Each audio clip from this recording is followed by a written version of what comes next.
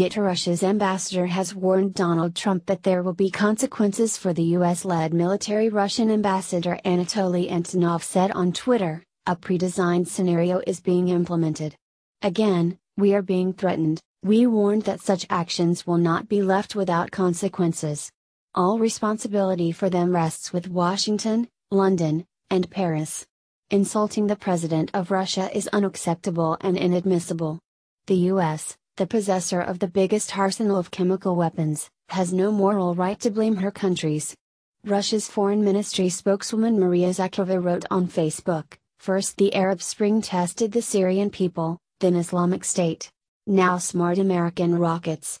The capital of a sovereign government, trying for years to survive under terrorist aggression, has been attacked.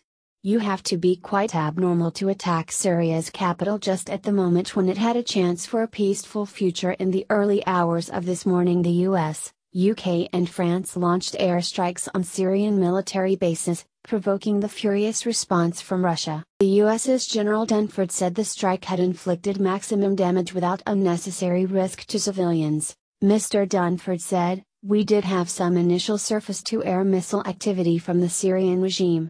That's the only retaliatory action we're aware of at this time. We've completed the targets that were assigned to the United States Central Command, those operations are complete." He added, "We specifically identified these targets to mitigate the risk of Russian forces being involved. We did not do any coordination with the Russians on the strikes, nor did we pre-notify them."